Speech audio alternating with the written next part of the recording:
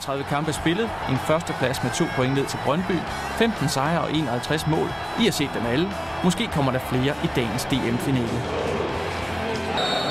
Zuma straks ud og udnytte af den der Tommy Hansen væk.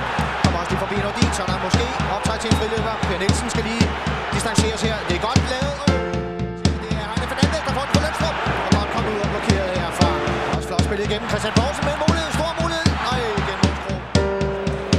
Så er det Zuma. Bekant. Og så bolden med her. Fornem tømning. Retningsbestemt. Den ligger godt aflevering, når han tæmmer den og flugter i samme bevægelse. En meget svær detalje. Well, it's gonna be difficult to explain it because, you know, that was a huge game. It was a huge game, you know, the atmosphere inside Parken was amazing, you know. Brøndby-fans, fcktv.dk the stadium was packed. And the game was watched all over Denmark, you know. It was a game that was, if we win that game, we're gonna win the championship. So the stakes were high and really amazing to be there, you know. And to top it all, to score a goal like that was just crazy. Fernandes finder Torninger. Zuma rykker ind i feltet i stedet for at møde bolden her foran den. Og det er flot! Det der kan man simpelthen ikke lave smukkere end Zuma. Bliver for pokker og alle flot det der. Det er en af de helt store oplevelser. Og hvis det er målet, som FCK bliver danske mestre på, så tager jeg hatten af og siger tillykke. Det der er verdensklasse. Intet mindre end verdensklasse af Zuma.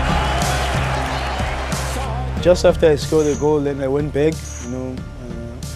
We started, the Brøndby players, they started the ball again, and then I had to push forward and stand with the defenders.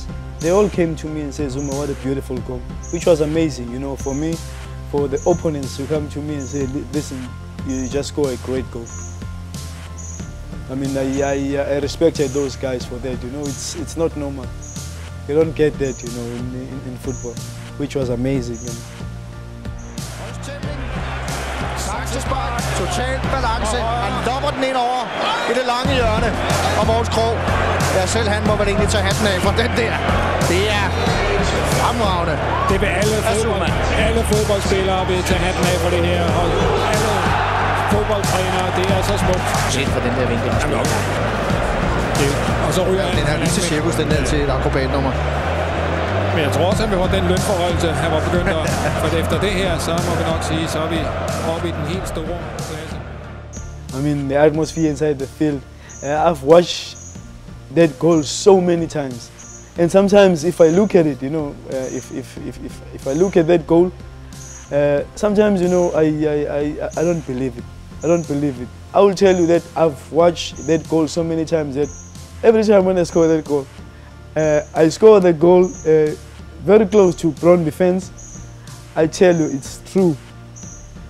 Some of the Brøndby fans, they were celebrating when I scored that goal. It's crazy. There's a guy with a yellow shirt going like this.